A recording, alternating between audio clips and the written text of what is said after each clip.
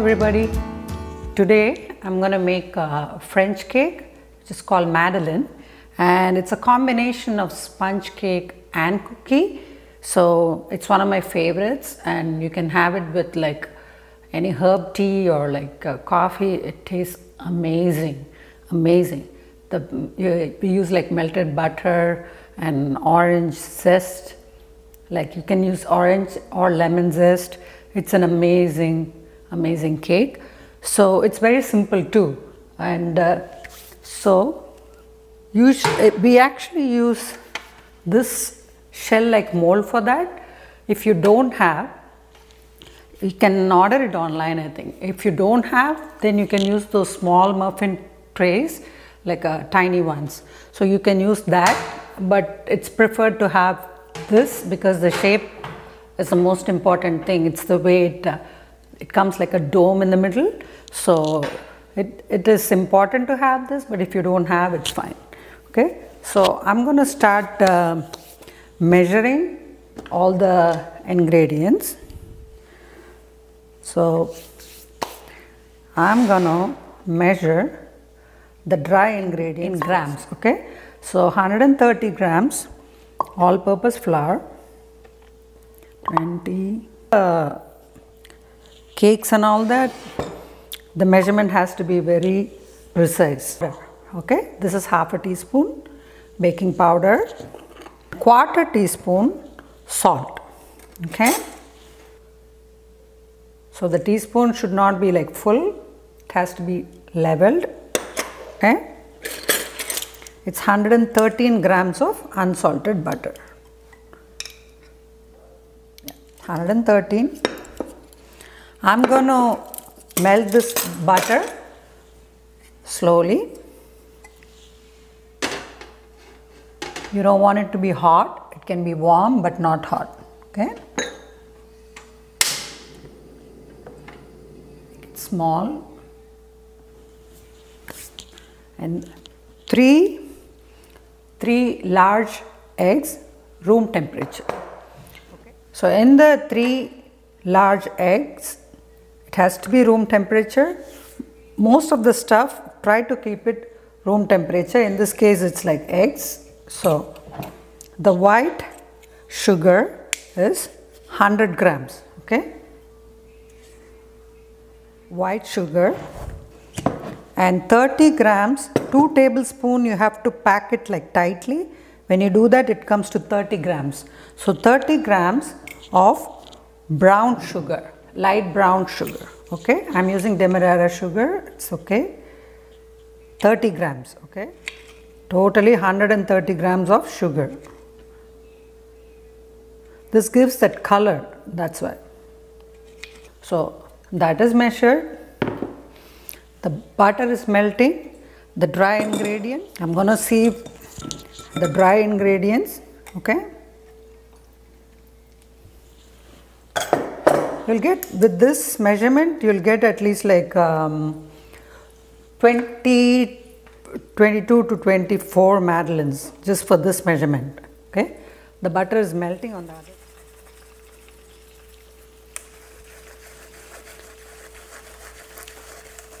This is to make sure there's no lumps. Okay.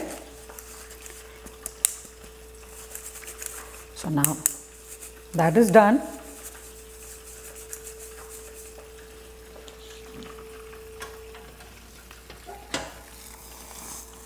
The butter has melted. I want it to cool down a little bit. You should always put it in a different pan so the temperature doesn't change. So I want the melted butter to be cool a little bit. It has to be warm, like 75 degrees. It shouldn't be hot. It should be around orange extract. So I just put like quarter teaspoon of orange extract, 1 teaspoon of vanilla extract, and I'm adding orange zest. So you can actually put like lemon zest if you want.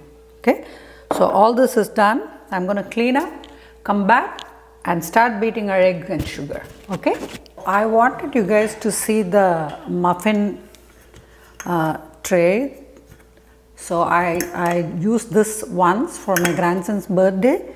It came out really good. It was fine, okay, but it's nice to have it because of the shape and then the way it comes. It's beautiful, okay. So right now I'm going to, I have a big KitchenAid mixer, but the quantity is very less, so we don't need like the big one. So what I'm going to do is I'm going to beat the eggs, 3 eggs and the sugar until it becomes like a pale color, okay.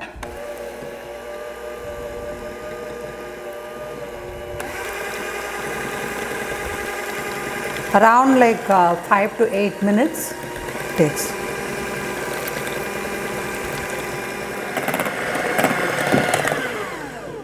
So I have been like blending it for more than 6 to 7 minutes, and every machine is different. Like now I'm using the hand blender, you can use the KitchenAid like the bigger one, or even the hand like just a whisk. But the main thing is it should have the ribbon consistency. So when you pour it, you must be able to see the design there. So when I'm doing this, I'm able to see those ripples. So that is the consistency you need to. It may differ from 5 to 8 minutes. So minimum 5, maximum 8 minutes, but depending on what you're using, the whole thing is the ribbon consistency. That is ready. So it's time to add my flour, okay. So I'm gonna add like 1/3 of it first to the egg batter, and I am folding it, okay. So you go from middle to, you can use like a whisk, but I don't use it. So when you're doing this dry into the wet, so just make sure you're not taking away the air that you put inside the egg batter, right? And at the same time, you want the flour to be completely dissolved in the egg batter. See? So I'm doing it little by little. Now I'm going to put the rest of the flour. The flour looks like it's less. The texture is supposed to be like a gooey texture. So now see, the flour is mixed without taking away the air that I put in the batter. Okay, that is the main secret. You have to beat the egg and sugar for minimum 5 minutes to 8 minutes maximum, and then when you're mixing the flour, make sure all the flour is done. So now with the butter, literally like I'm going to temper. I'm not going to pour all the butter into the batter. I'm going to take little bit of the batter into the, I'm just going to use this one.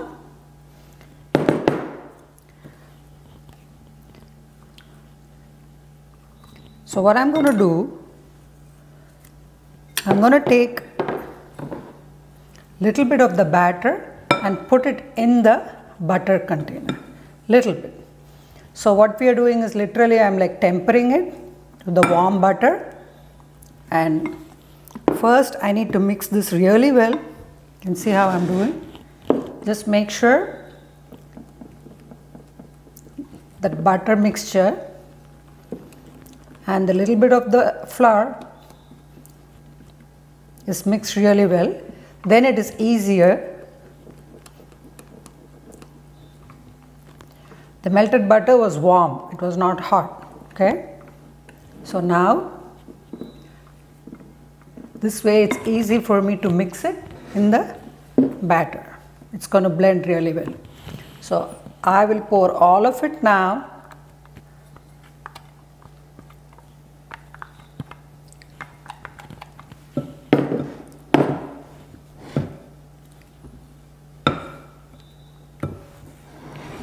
On the side, okay, same thing. I'm folding little by little.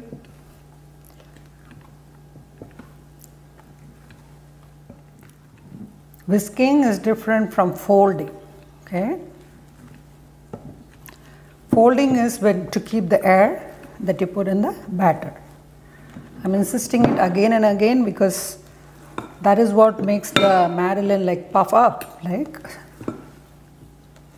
now the butter has been completely mixed. See, and I can still have the air in there. Okay. So what I will do with this batter is I'm going to clean the sides properly and then cover it at like with the lid or like a plastic wrap, put it in the fridge minimum 2 hours, overnight maximum 3 days. You can keep it overnight. Tomorrow you can bake it the next day. Now today I'm going to bake after 2 hours. So this is going to be in the fridge for 2 hours. As I said, you can wait for 3 days. The longer it waits in the fridge, the better it comes. So if you're inviting people over, you can actually do this 3 days before and it even tastes better and it puffs up really well. Okay. So after 2 hours, the batter is like resting in the fridge. So what I'm doing is right now I'm preparing the tray, Madeleine tray. So this is melted butter. So I'm brushing sufficient amount of melted butter in the tray.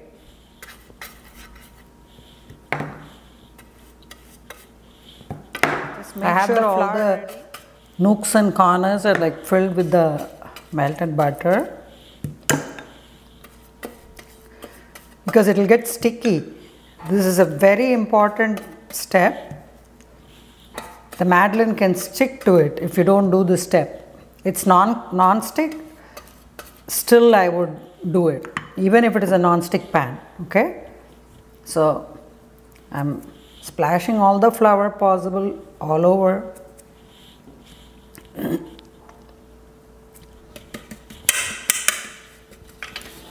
So I'm just coating the butter with flour.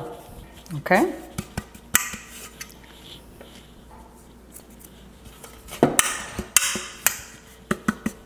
So like this. So now I'll put this in the fridge, or you can, like, freezer is not necessary. I'll put this in the fridge and then let it get cold. The butter will get like cold and dry. So then I'm going to start putting the batter in the shell. Okay. So now the oven is preheated 375 degree Fahrenheit, and while the oven is preheating, I did this. I prepped the trays to start putting the batter in the tray. Okay. The batter was I took from the fridge. This is a batch that I made a little bit early. So what I'm going to do, there are two methods you can do. You can use like an ice cream scoop that has like a lock, and then you can put it in the tray. But this is even more easier. If you have like a plastic cone,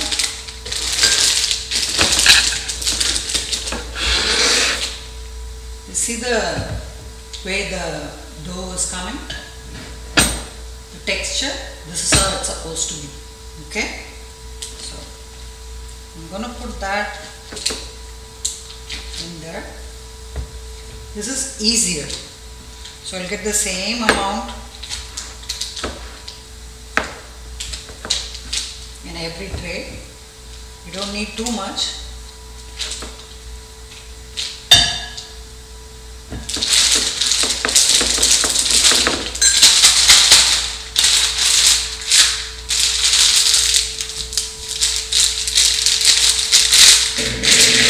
This is one way of doing it. Okay.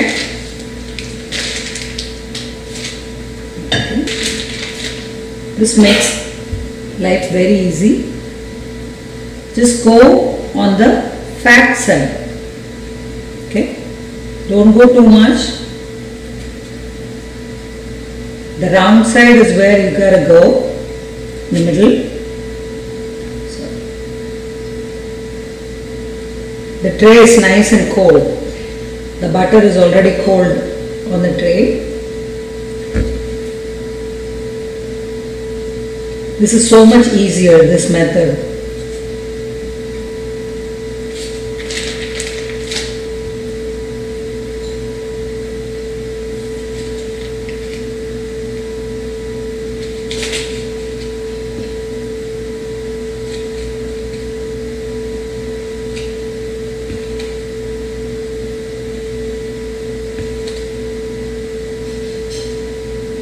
There will be a nice bump in the middle.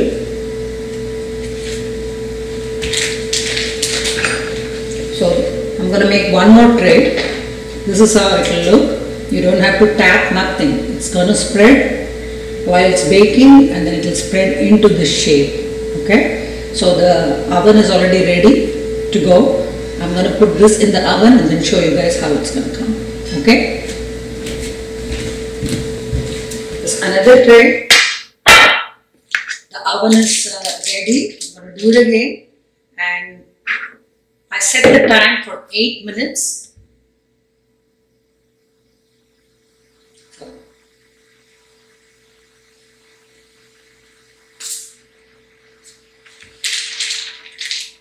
So after 10 minutes, it's very hot. After 10 minutes, I had one batch already. So, add my mittens, reveal, just comes off without, after all that too, it's a little bit sticky. Now that's coming off. To cool down. So it was 10 minutes, 375 degrees Fahrenheit, and the sides are brown, still it's sticky. So that's why you do that butter. See, comes off. So that bump in the middle. So that bump, when you touch it, it has to be springy. See, even after that it sticks, you gotta be careful. Just when the sides are browning, you remove it. So it took 10 minutes. Every oven is different, every flour is different. So now, if I touch it, it comes back. If I touch it, it has to spring back, like a spring. The sides has to be brown a little bit. This side, the shape is beautiful. And this is how you serve it. And when you press it, it comes back. That's how the texture is supposed to be. Usually, you can have it with coffee. You have to have it hot.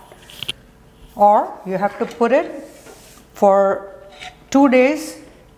You can have it like outside in a box. Or when you put it, you can freeze it for a month. But usually it doesn't stay that long. So you can keep it for 2-3 days in a closed container, or you just eat it while it's hot. Here you go.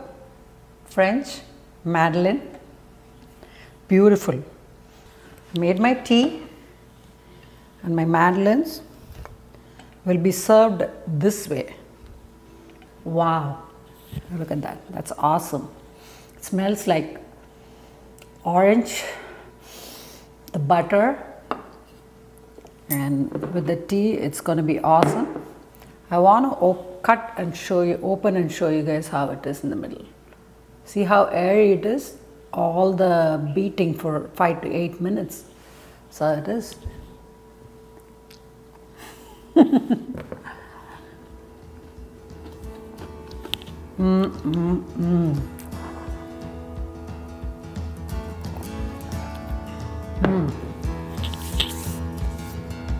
The problem with this, when you start one, you cannot finish it, you just keep going.